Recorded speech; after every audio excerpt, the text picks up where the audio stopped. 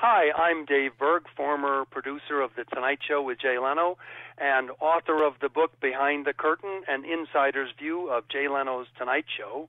And you're listening to my interview with Elaine Goodman on Gogoodman.com.au. You've got a journalistic background, both local and national, with the O'Reilly Factor, USA Today, Huffington Post, Reader's Digest, and the list goes on. Did you always have a soft spot for comedy? No, I didn't, because what you're talking about is publications that I've written for since I've been at The Tonight Show. But I started out basically as a journalist. I worked at the Kansas City Star, a newspaper. I worked at actually television stations throughout the Midwest, and ended up at NBC News for 10 years as a writer and a producer. Right. So yeah, So I got a little bit confused. That's after your Tonight Show stint, but before that you were at NBC News for 10 years in LA. That's correct. So I had been a journalist for many years before comedy was. It was not even on my radar. Right. So before we get any further, I'll just point out that you are the author of the book Behind the Curtain, An Insider's View to Jay Leno's Tonight Show. And you were a producer on The Tonight Show for 18 years, I believe. Now, when you heard The Tonight Show was moving in down the hall from you at NBC, was Jay Leno a household name? Yes. He wasn't a household name to the extent that he was after he got the job, but at that time he had already been guest hosting on the Johnny Carson show, which preceded Jay's stint. He had been guest hosting on the Johnny Carson show for 7 years. Right. But he hadn't had like an apprenticeship, like, for example, Jimmy Fallon had late night for, 2 or 3 years before he got the Tonight Show? He didn't have his own show, but he would guest host once a week for Johnny Carson for 7 years. Right. Do you remember walking? This was early on in the book. Do you remember walking down the hall with your resume in hand, building up the courage to ask for a job on arguably the biggest show in the world? Because you did say you got fired from NBC News, unfortunately, but that happens to anybody, especially in the entertainment industry. What was going through your head walking down the hallway to the biggest show in the world? I felt very, very intimidated on two fronts. First of all, I was intimidated by the idea of going down and knocking on the door of the most iconic show on American television. That was the first fear. I felt I was out of my league. I didn't even have a background in entertainment. And I was also intimidated at the idea of not doing it because my wife had strongly urged me to go down and apply for the job, and didn't really want me to come home unless I had applied for the job. So I was fighting those. I was intimidated on both ends, and I figured it was probably an easier choice to go down and just apply for the job than to go home and say I didn't look for work that day. Now, before we get further into, I guess, the Tonight Show, because I want to find out how the Tonight Show actually works, because it's something we don't really have here in Australia, and we haven't really ever had something that's as iconic as the Tonight Show. But before we do, you have a Bachelor in Political Science and a Master's in Journalism, which doesn't immediately scream comedy. So how did you find the transition from serious news to comedy? I think you just learned it, right? You're just around it, and you just learn that that comedy is not just something that you tell jokes. There's actually some structure to it, and there are techniques that you learn when you tell jokes and when you tell anecdotes. Of course, many of the same principles apply to journalism. You tell a story with a beginning, a middle, and an end. You keep it brief. You get to the point right away. So a lot of those same principles apply. But a comedy has extra elements, such as the element of surprise, misdirection, that sort of thing.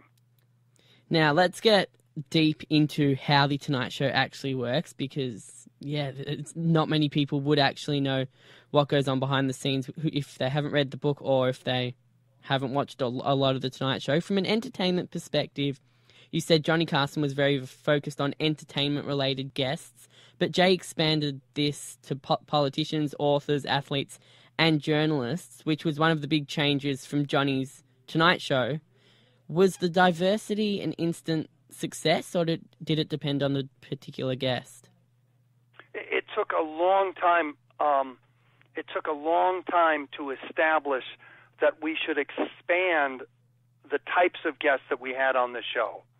When we followed Johnny, who had been on the air for 30 years, there was a pattern there of having people from the entertainment field. So when I came to the table and suggested other types of guests, it wasn't particularly, I'm not saying I got a hostile reaction, but my ideas definitely didn't stick. And it took a good 5 years, actually. So when I would suggest somebody outside the field of entertainment, that my colleagues would actually, listen and say, oh, that's a good idea. It took a while to establish that, the show could move in a different direction and do well. So who was the first out-of-the-box guest that you suggested that they actually agreed with? Do you remember? That's a really good one. It was a really off-the-wall suggestion, and I don't know if this name will mean anything to Aussies. But does Rush Limbaugh mean anything? I know the name just because it's such a unique name. He's a conservative radio commentator in America, very influential. And people either love him or they hate him. He just has that effect on people. And he had a huge listening audience, and I just threw out his name, and I got a lot of resistance to it. But my feeling was, you know what? This guy has 20 million people listening to him every week on his daily show, or every day, I should say. This guy's a force to be reckoned with. Even if you don't like him, many people do. So let's think about it. It took, I got total resistance to having him as a guest for a couple of years. They finally agreed to have him on. What was the turning point for them?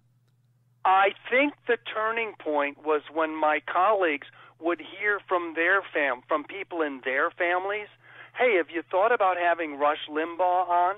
When they started hearing it from people that they knew, not people in Hollywood, right, but regular people outside of Hollywood. I'm just pulling that one out of a hat. But so you mentioned Bill O'Reilly. Does that name ring a bell? I know Bill O'Reilly is. Okay, that's another example. When I first pitched him, the thought was, ooh, he's a little strident. He's a little too opinionated. I don't know if that would be a good fit for Jay, right? So, again, my point was, that's right. He's strident. He's opinionated. He can also be humorous. He can also tell some fantastic stories. And isn't it good to have people on who have sharp opinions? Before we get into, I've got some specific guest questions related to different situations. I want to know, how did you balance, because the Tonight Show was on and still is on 5 nights a week. How did you balance preparing for guests you'd already booked, but also booking more guests in advance? How many shows in advance did you have to book for? No, I don't think there was any set number, but the movie industry basically determined how far out we would book guests, because we would get the release dates to the big films. And, of course, we wanted to book all the big stars for all the big films. So that was usually, 3-4 months out. You'd start calling agents and publicists and film companies. But that was driven by the film industry. Early in the book, you talk about the lack of spontaneity in late-night television with the story of taking The Tonight Show to Boston for the finale of Cheers and doing a live broadcast. But I think spontaneity is usually a good thing in that nobody suspects it. And you mentioned that's what comedy is. And you mentioned later in the book about Letterman doing an interview with a roughed-up-looking Joaquin Phoenix, which was said to be spontaneous, but was actually planned. So where's the balance between having that spontaneity, like this interview is, because you don't know what I'm going to ask you, but also having it scripted so nothing can go wrong? What my point was, just by the nature of the beast, there's only so much spontaneity you can do in television, entertainment television, because you have lots of people working on any given show. The director needs to know what camera angles, what shots to do. You need to rehearse a lot. So you don't have the benefit of spontaneity like you do as a radio interviewer. You just have to work around it and try to make it look as spontaneous as it can. And sometimes spontaneity does actually happen, but I'm just saying it's a little more planned than most people would be aware of or be comfortable with. So it's more from a production side rather than an actual entertainment on-screen side. Yeah, you have to be aware of the many. The audio people have to be in the loop. The director has to be in the loop. The camera people have to be in the loop. Jay has to be in the loop. You know, he doesn't like surprises either. The guests have publicists that get bent out of shape if you ask certain questions. Those are the things you're dealing with. Right. Now, if we move on to specific guest situations, you mentioned that The Tonight Show became the place where people would come to apologize for whatever they've done wrong. And this was evident from when Hugh Grant came on. I think he said in like 1994 or something, when he was caught basically, for lack of a better term, banging a hooker in the back of a car, and he came on to apologize. Why was it Hugh Grant, like a British rom-com actor who's probably never going to be up there on the Oscars list? Why was he the one that was the game changer for The Tonight Show, that gave you the ratings advantage over Letterman and made you that place where people come to apologize? Why was he so relevant? Because he was on an upswing. He was the new it kid in Hollywood at that time. And he had just done his first Hollywood movie, not British movie, but Hollywood movie that he wanted to promote, and he was a pretty big name. And when he was caught on Sunset Boulevard, with a hooker in the car, the story got out there, and it became viral worldwide when the word viral wasn't even a word in the context you and I know it. It was a worldwide story. Right, yeah. So it just amazes me that some kid, like you said, he was a kid that's come over from Britain, can all of a sudden change the way American TV works and can change the balance of American TV forever. No, but what I'm saying is he was a big star at the time. Right. Okay. He had a hugely successful, film, 4 Weddings and a Funeral, which was worldwide a very successful film. So he was very well known. Another thing you mentioned is Jay's love of Steve Irwin as one of his favourite guests. Did the audience react better to British and Australian guests as opposed to American guests? And I also want to bring up Rove McManus, who you also had on The Tonight Show a few times, who was the last person here to host a Tonight Show-esque kind of show. He hosted it for 10 years here. Yeah. Well, Steve Irwin, let's just say that he and Jay formed a special bond. And Steve was, he became a worldwide star in his own right, with his absolute, enthusiasm for animals and passion for animals. And we early on formed a relationship. He and Jay bonded. They became friends. Jay had always liked having animals on the show. I refer to animals as our secret weapon. They always did incredibly well in ratings. They often, the ratings that having animal guests on often far surpass those of major Hollywood celebrities. So, the idea of having Steve Irwin, who again was a star in his own right, and coming on with animals, it was an incredible combination. And again, The Tonight Show was his favorite late night show. He always did our show whenever he came to the States. I don't even think he did Letterman. When he did pass on, Jay spoke at his funeral and wrote his obituary for Time magazine. So did you find there was a difference in audience reaction when you had Australian or British guests on as opposed to local American guests? My feeling about Australians and Brits is that, and I'm speaking not just for myself, but all of my colleagues at the show, we would have, there would be like a huge sigh of relief, because you knew when you had a Brit on or someone with an accent from the Empire, the British Empire, that they weren't going to take themselves that seriously. They would be easy to work with, and Americans just took to them. They somehow, when a British person or an Aussie tells something, it's intrinsically more interesting to Americans. That's a good thing. It's a wonderful thing. And again, you almost, I can't think, I'm trying to think back on a British actor that was like, had an attitude problem or hard to work with, and none of them is coming to mind. They were easy to work with, and they were great storytellers, much better, as a group, much better storytellers than Americans.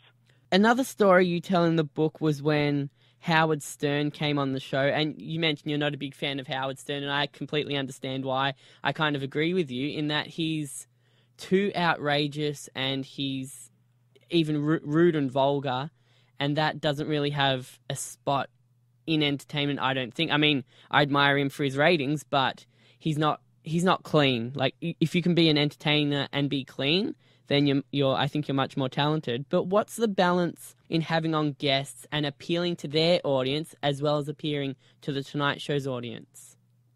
I get that it's a fine line, and let me give you a little background about Howard Stern.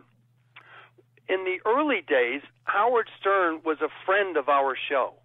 He was a big supporter of Jay, because when we first went on the air, we had gotten a lot of flack from American television critics that Jay wasn't in the same league as Johnny Carson, and Howard was always supporting Jay and saying, get over yourselves. Jay Leno does a terrific job. I'm a Jay Leno guy. And so Howard had always been really a friend of the show and had been a regular guest. But as you know, Howard relies on shock. He was a shock jock, right? The problem is he tried to do his show on our show, right?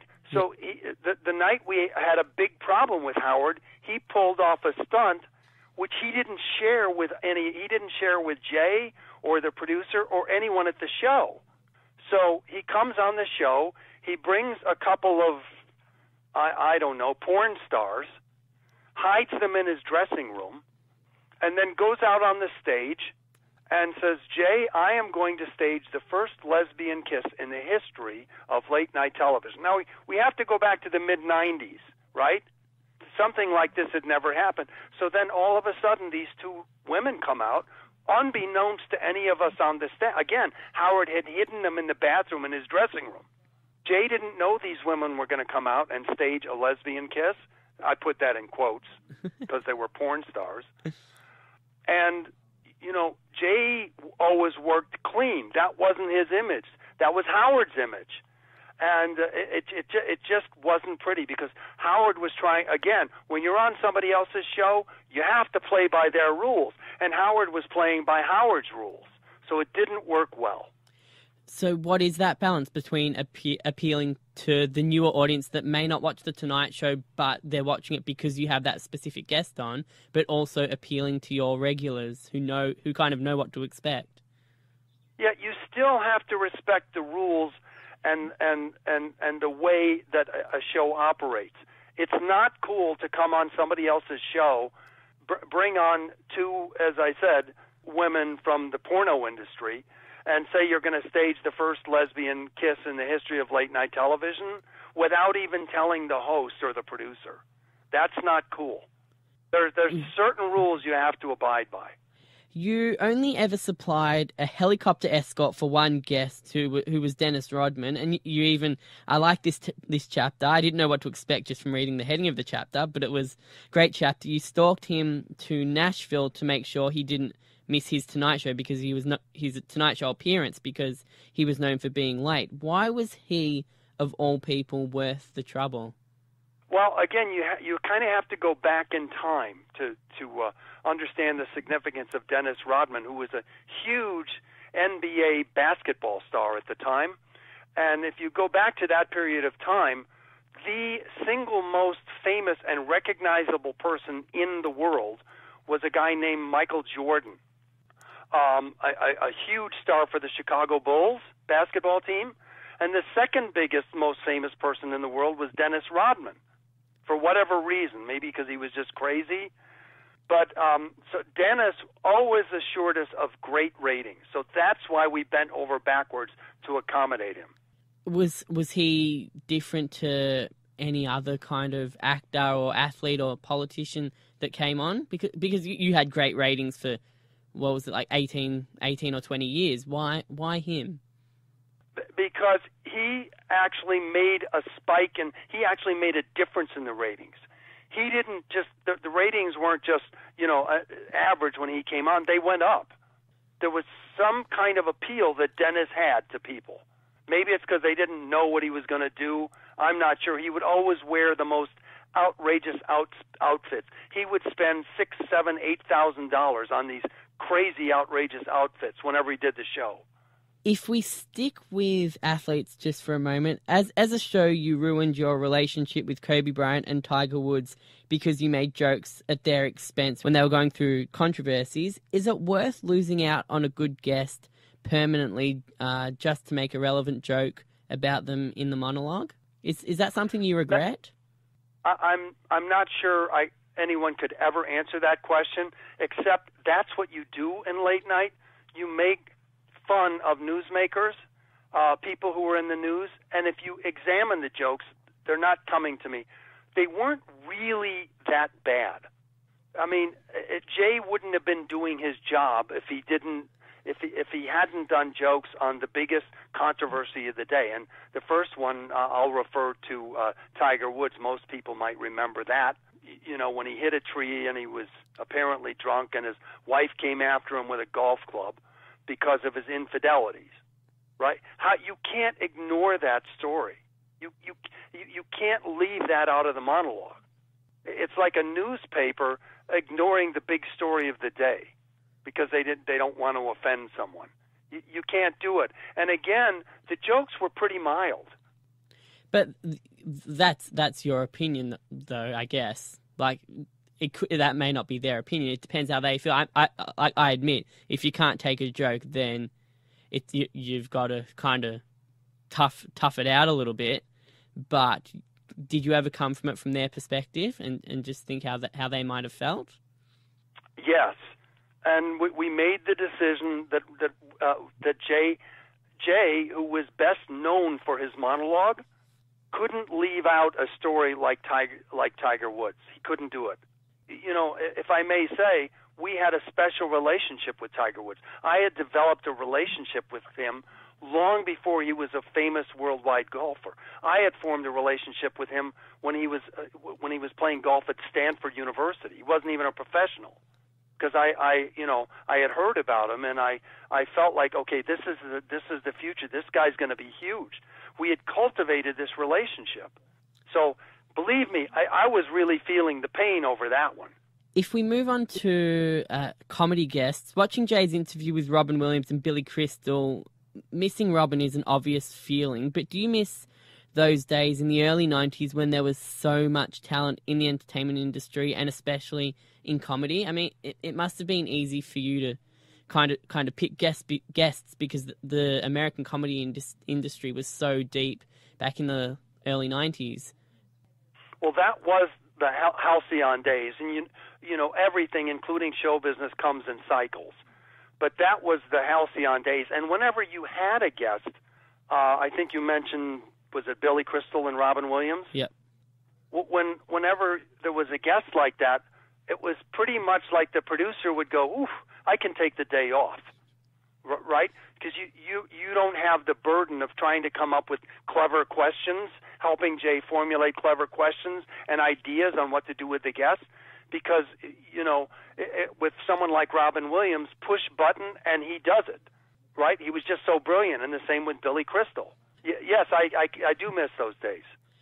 So one if we stick with comedy just for another moment, my one disappointment about the book is that you didn't tell a story about one guest who I thought was very influential and the only guy to make Jay fall off his chair. You didn't tell me a story about Rodney Dangerfield. Do you have one off the top of your head? Yeah, and the only reason I didn't tell a story about Rodney is I didn't work with him. Oh, really? Right. He was not a guest who I worked with. Of course, I was there whenever he came on, and Jay had enormous respect for Rodney, who was a regular guest on the show, right up until he died. He was a friend of the show, and he was someone that we all admired and was a very, very kind, very nice man. I want to stick with comedy. Who was your favorite comedian? I'll just throw out a story about Rodney since you brought it up. He liked to hang out in the dressing room with his shirt off. I don't know why. He'd just take his shirt off. He just felt comfortable. No, that's a good thing though. That's a credit to you guys. Yeah. So who was your favorite comedy guest? Because you talk a lot about politicians in the book as your favorites. Who was the comedian that stood out to you? Well, you have to tell me if this name resonates for you. But I felt very close with Larry the Cable Guy. I know of his name. I haven't watched a lot of his stuff, but I do know his name. Okay. I liked Larry because he was basically playing a character. He was playing a hayseed sort of a character. That he wasn't that person. He's actually a very brilliant guy. But let me throw out another name. Does Don Rickles mean anything? I know Don Rickles. I love Don Rickles, and he had come from the old era. He had been a big star during the time of Frank Sinatra. And he was really the first comedian who did insult comedy. Very influential, really influenced a lot of comedians to this day who do that style of comedy. It all started with Don Rickles. Right. Okay, that's interesting. Who was the nicest man in the world. And he also did a lot of appearances on Letterman as well. So he must have gone around the whole late night scene. He did appear on Letterman. Yes, he did. But he felt an affinity for the Tonight Show because he had done Johnny Carson along with his buddies Frank Sinatra and that whole crowd. And he had his own show on NBC on NBC. So I think he felt more at home doing our show. But yes, he did do Letterman as well. But it's funny because he was an insult comic. He said a lot of jokes that were very politically incorrect. He would tell ethnic jokes, which are not politically correct at all, which made us all very nervous. But he did it, and everybody thought they were funny. Did he run them by you before the show? Don Rickles, and one of the reasons we on the staff, and I personally like Don, he was completely in the moment.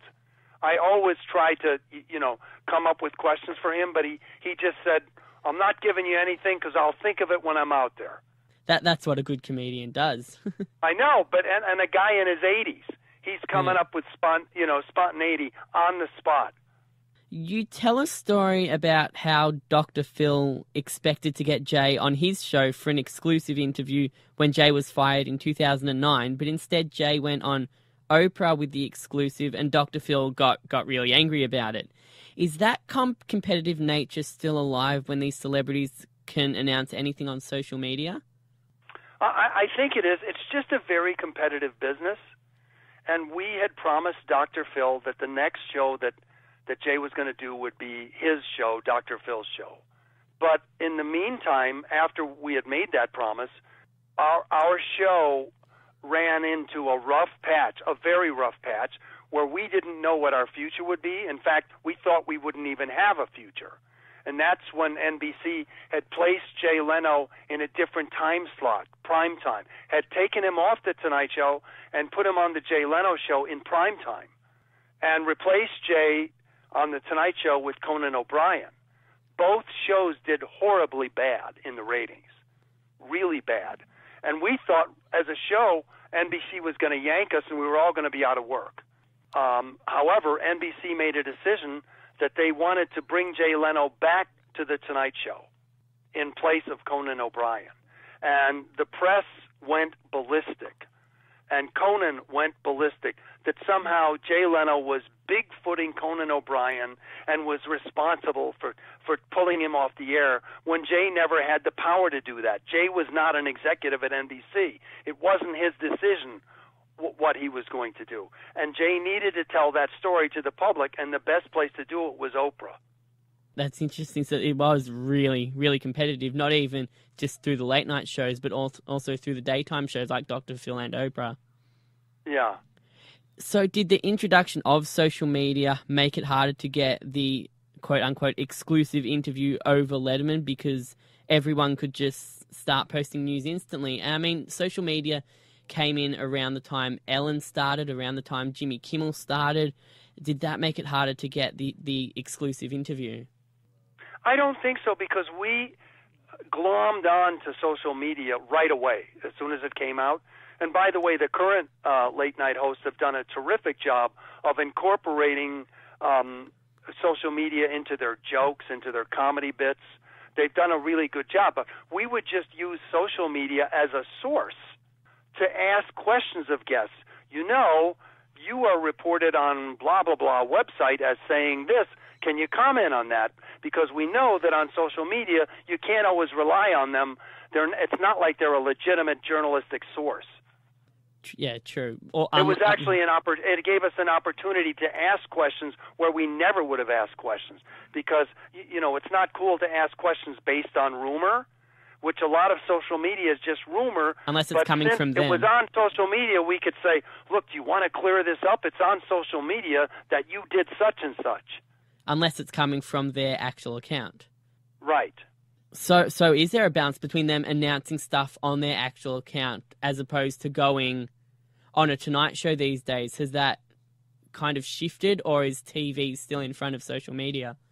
For the guests themselves, you mean? Yeah. So for announcing their big news. I think that the entertainers of the world have used both social media and late night shows together, where they'll put on their social media websites, watch me on Jimmy Fallon tonight, I'm going to be announcing a big project. And then the next day they tweet about it and put it on their website. Here's what I said on Jimmy Fallon last night. You talk in the book about Conan's declining ratings and that Jay Leno got blamed for stepping into it because even Jay Leno's the Jay Leno show didn't have great ratings, but he still got the Tonight Show back. Why is there such an emphasis on the show before the Tonight Show? I would think that the Tonight Show would be able to demand a big audience no matter what's on before it or after it. It should be its own entity. And I agree with you, and that's exactly what we did when Jay was the host. He was the host of the Tonight Show, the #1 rated show, even when NBC's ratings were in the tank. That we're like below the we're like in 5th and 6th place in terms of network ratings. No matter who came on before Jay, he kept the ratings at #1. Conan had no excuse. I mean, I love Conan. I'm a huge fan of Conan and his comedy, Sure. But why? What did he do differently to Jay, or was it just his style? Because it's a bit more out there and a bit more a bit more, not extravagant, a bit more eccentric. Is that why it didn't quite work out? Well, here's the thing. NBC executives had been working with Conan and suggesting to Conan that when he moved into late night, when he moved into the Tonight Show slot, he would have to make his comedy more mainstream. He did a lot of random humor that sort of appeals to 21-year-old young men, and he had this sort of quirky comedy, but the executives were telling him, okay, that works on a late night show, but for a mainstream audience, you're going to have to work on your comedy a little more, and he never did. Jimmy Fallon, on the other hand, was able to step right into it and move into mainstream because he understood he was moving into a different audience. Well, you mentioned Jimmy Fallon and his comedy. I think because the Tonight Show is more, I think the Tonight Show has become more of an international show because it's aired all around the world and you can watch it online as well. I think Jimmy Fallon's problem is that his comedy is too related to America. It's not branching out to international things. Is that an issue that can be worked on, or is it still aimed at the American audience? I had always thought, even when I was producing, that we weren't taking the international audience into account. I actually think that's a legitimate criticism. I mean, even to the point where when I was booking guests and I would suggest the Prime Minister of Great Britain, my colleagues would say, "No, nobody cares about him." Well, I think they do. I think this is a different. This is a world, and so I think late night shows are missing the boat. I think they're missing the boat. And I remember I came up with lots of international names that our show wasn't interested in doing, and I think that's a legitimate criticism of Jimmy Fallon.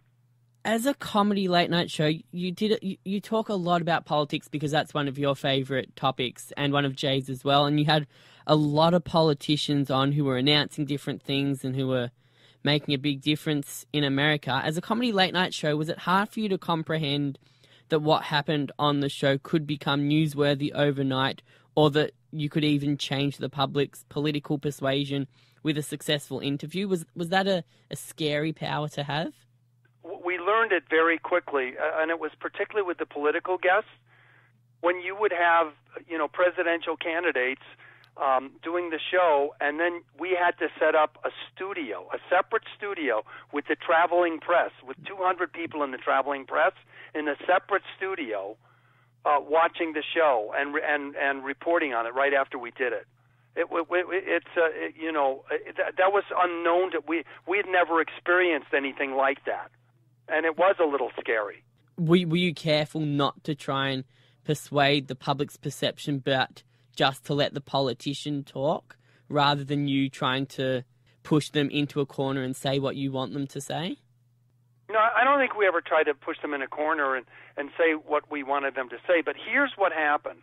When we did the show, particularly with comedians, in this era of political correctness, we had an agreement an understanding with our comedians that if they were going for a joke and they said something that would offend a certain group of people, but they were going for a joke and not trying to offend, but they would make a mistake, we would agree to edit it out, right? So that they would feel comfortable that they could come on our show, and if they just made a mistake, because it's so easy to say the wrong thing in this day and age, but we couldn't do that with political guests, so that when we booked President Obama as the first sitting president ever to do a late-night show, when we booked him, and that was on his 59th day in office, he said a faux pas. He said something really politically incorrect. He said that his bowling score was about at the level of the Special Olympics. I read that part in the book, yeah. I remember that. Right? So after the show, the press picked it up first, because like I said, there's like 200 people in the other room. And the first reaction of, the powers that be at the show is, we better edit that out of the show to help the president, right? And I'm going, no, you can't edit out of the show what a president said. The press already knows what he said. They know what he said. Let's call the president and get his take on it. But he's not going to want to.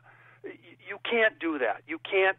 In this case, you can't edit something to help protect the president. It actually makes it look worse. So I called President Obama's people. He was already on Air Force One flying back to Washington, D.C., and I told them, hey, the president said this thing about the Special Olympics, and they said, yeah, we know, we've been talking about it. And I said, well, at the Tonight Show, they want to edit out the remarks, right? And his press people go, no, don't edit what the president said. Do not edit what he said. We will deal with it from our end. And then so if that was the first thing we learned. You can't edit what a politician says, even if you're trying to protect them. And if you edit it out, it's going to look bad on you, because the media is going to blast you for editing out what the president said. They're going to blast us, and they're going to blast the president or whoever the person was. So we quickly learned that when you have people that are newsmakers on the show, whatever they say goes out. Yes, it would be a really scary power to have. Yeah. You, And I felt bad for President Obama because he, like any comedian, was trying to go for a joke, right? He didn't mean to offend people in the Special Olympics. so how long did that backlash last for him? Was it a big uproar? They handled it. They handled it perfectly. They called the Special Olympics, the head of the Special Olympics, from Air Force One, as he was flying back to Washington D.C. He called and apologized to the Special Olympics. By the next morning, in the news cycle, it was a non-story because the Special Olympics reported that the president called and apologized, and they accepted the apology. You mentioned that you had a lot of friends in the industry, which even included some high-profile guests. You mentioned Tiger Woods and Dennis Rodman you also said you were good friends with. Where do you see the line between friend and acquaintance in the entertainment industry? I think mostly you don't have friends in the entertainment industry. You have people who you work with. But over time, you can't help but form strong relationships with guests, many of whom I worked with for up to almost 2 decades. I wouldn't say I had that many friends, but I did have good relationships with a lot of people. So where did you see you had to draw the line between, being able to have a good chat with people that came on the show, which you'd be able to do with almost anybody, and also on the odd occasion saying, "Hey, let's go out for lunch"? Were there many people you could call and ask that to? I could have asked anybody to go out to lunch, but just so you know, in the time that I worked at the show, I never went out to lunch once. Just to answer that question, it was a crisis environment. You could never leave while you were there. We all had working lunches. The producers would sit around a table with Jay Leno, and we would have lunch, and we would talk about that day's show. But to answer your question directly, I had no problem having friendships with anybody. Doing an entertainment show is not like having a relationship as a journalist interviewing somebody. It was different. You could have friends, and it would be okay. My favorite line, I'm really excited about this question. My favorite line in the book is in regards to Jay wanting to have a look at your old bomb of a van. You wrote, Jay immediately took off for the parking lot at his usual pace, which is twice as fast as a speed walker. I had to read that a few times just to take it in. If you were describing him to an outsider like me, is that the sentence or trait that you'd start with? I think I would. In fact, that's how when I go out and give talks, I always say that Jay had an attention span of about 10 seconds. He just did. He didn't have he was fast. He often said he thought he maybe had ADHD. He was dyslexic. People who are dyslexic sometimes don't have much of an attention span, and he was fast. He was quick.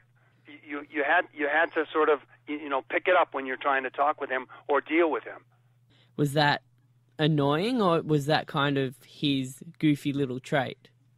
I think it was his goofy little trait, and it actually served the show well, because when you're doing a daily comedy show, you don't have a lot of time to spend on any given topic.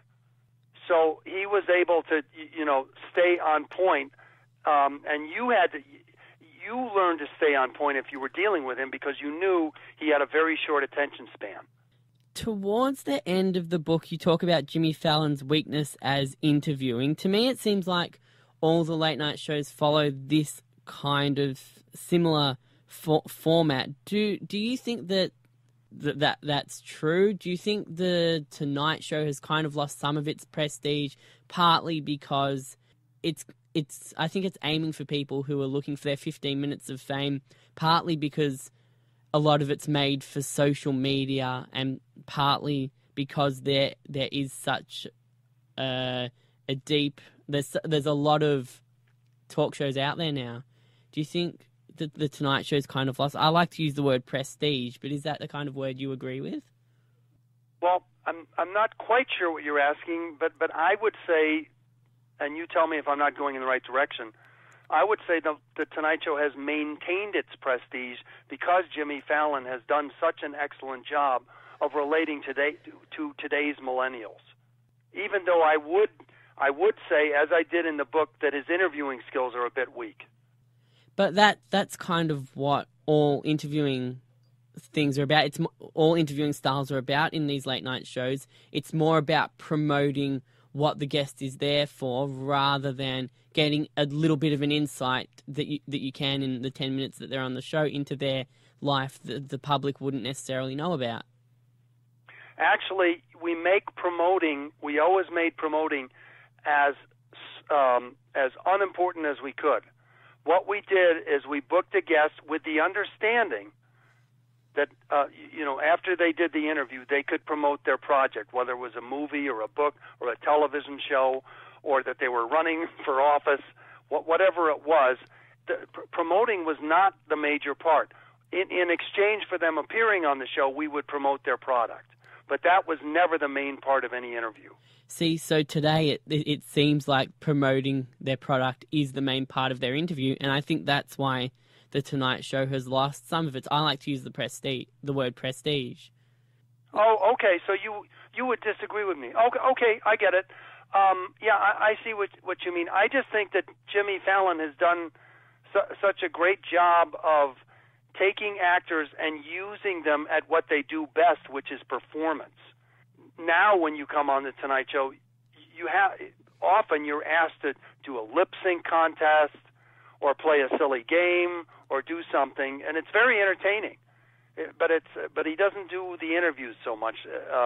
He doesn't emphasize that as much as some of the other hosts. So why does he still how does he still maintain top ratings when Jay Leno had top ratings doing something completely different? Is that because times have changed? Jimmy has reformulated, has reinvented the show that seems to work with today's millennial audience. It's not so much about the monologue as it was with Jay. It's not even so much about the interview, but the guests come on, many of them have a relationship with Jimmy, and they do a performance. The lip sync contests or there's any number of things that he does. The audience finds those really entertaining. Well, I watch. I know you're a talk show, a bit of a talk show buff. I've read that, and I also am as well. If you compare it to someone like, I don't know if you watch much of Graham Norton in the UK. I haven't seen Graham for a while. But his style is he has three guests on all at once, and he bounces between them and connects them all together. But he also asks a lot about their history, even though they're obviously there to promote their thing, and he shows a clip of it like Jay used to do. But he still uses that same format as Jay kind of did. So is it because it's a different audience in the UK, or was it necessary to update the Tonight Show, do you think? Well, I think each host comes in with their own style, and I think that's what's really going on. In the case of Jimmy Fallon, he was a great performer on Saturday Night Live. Yeah, his performing is his strength. That was his background. He was a great entertainer. He can sing, he can dance, he can do bits. He's a great impressionist, and so that's his strength, and he's playing to his strengths.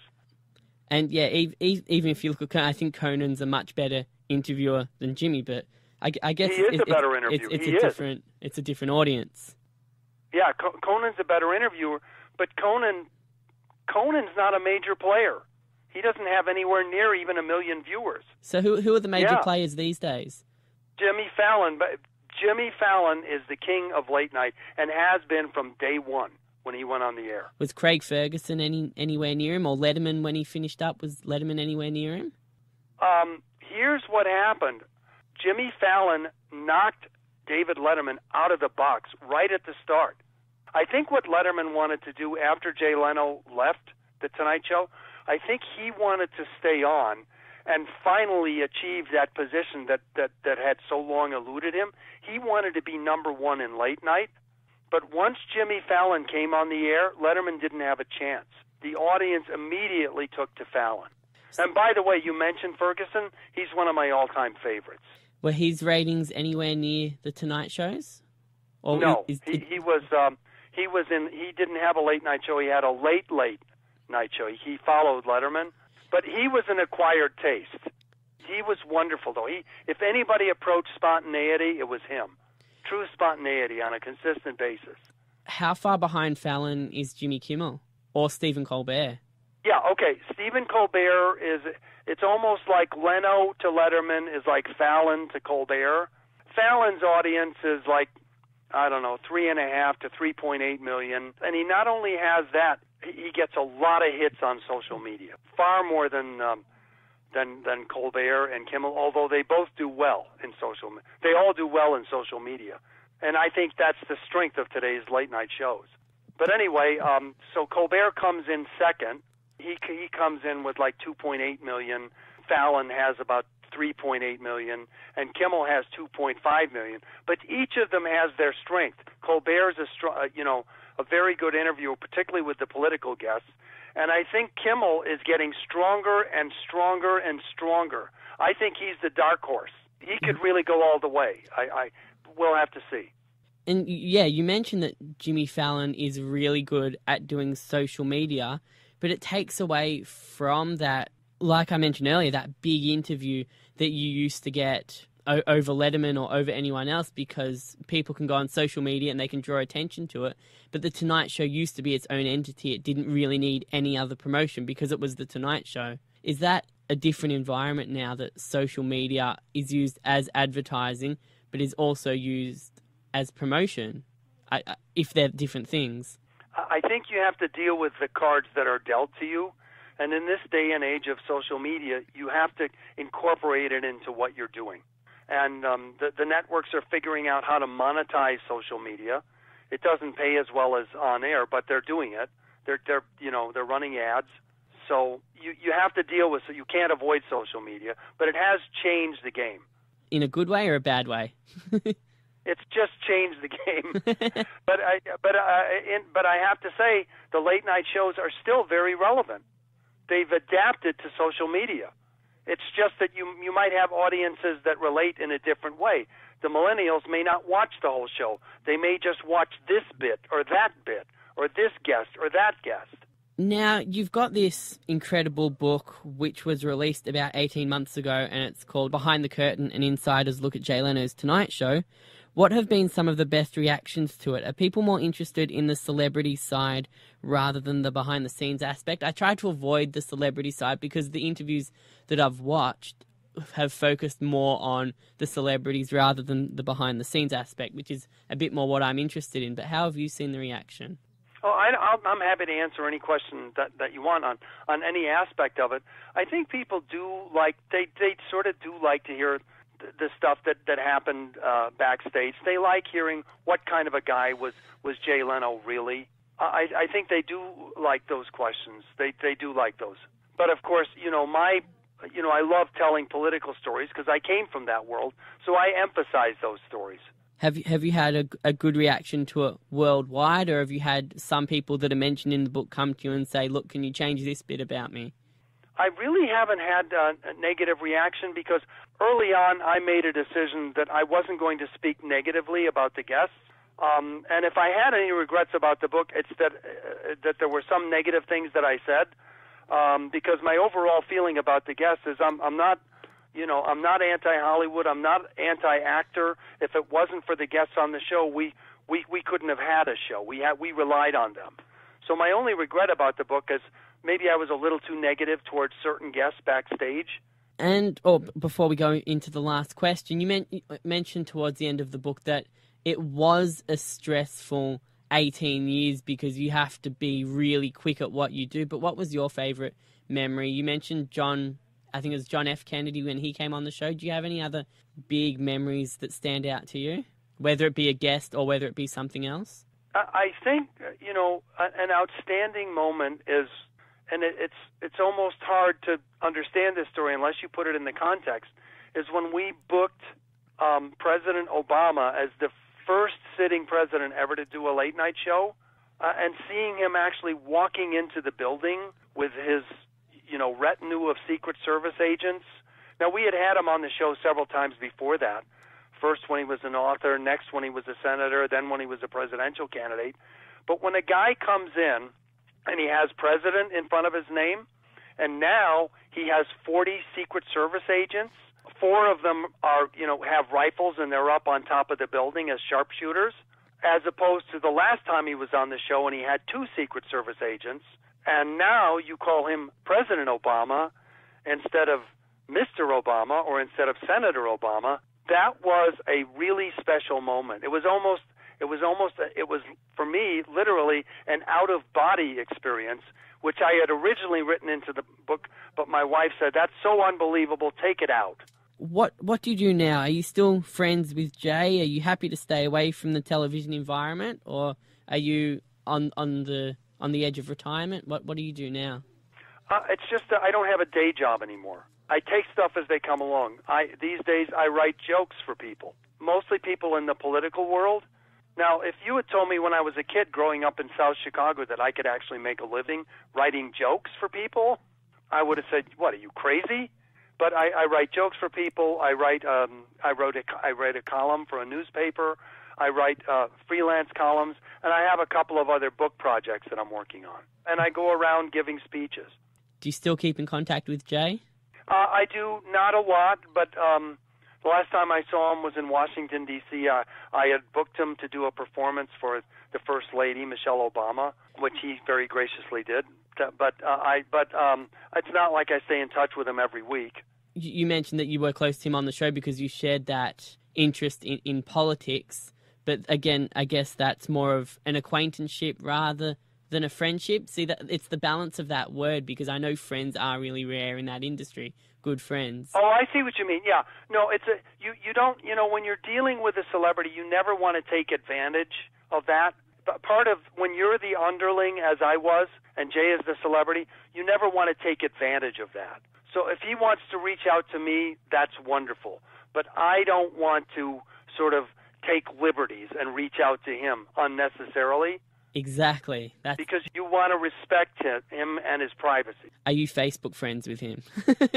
No, I'm not. No? Okay. But I have all of his contact information, and if I wanted to call him right now, I could. I could reach him anywhere. Dave, it's been an absolute pleasure. I hope I haven't kept you for too long. I got a good insight into how The Tonight Show worked under Jay Leno, and I do like discussing, obviously, how the late night show industry works these days. So I hope you enjoyed it, and good luck with wherever life takes you from here on out. I really enjoyed it. You asked a lot of thoughtful questions, which I appreciate.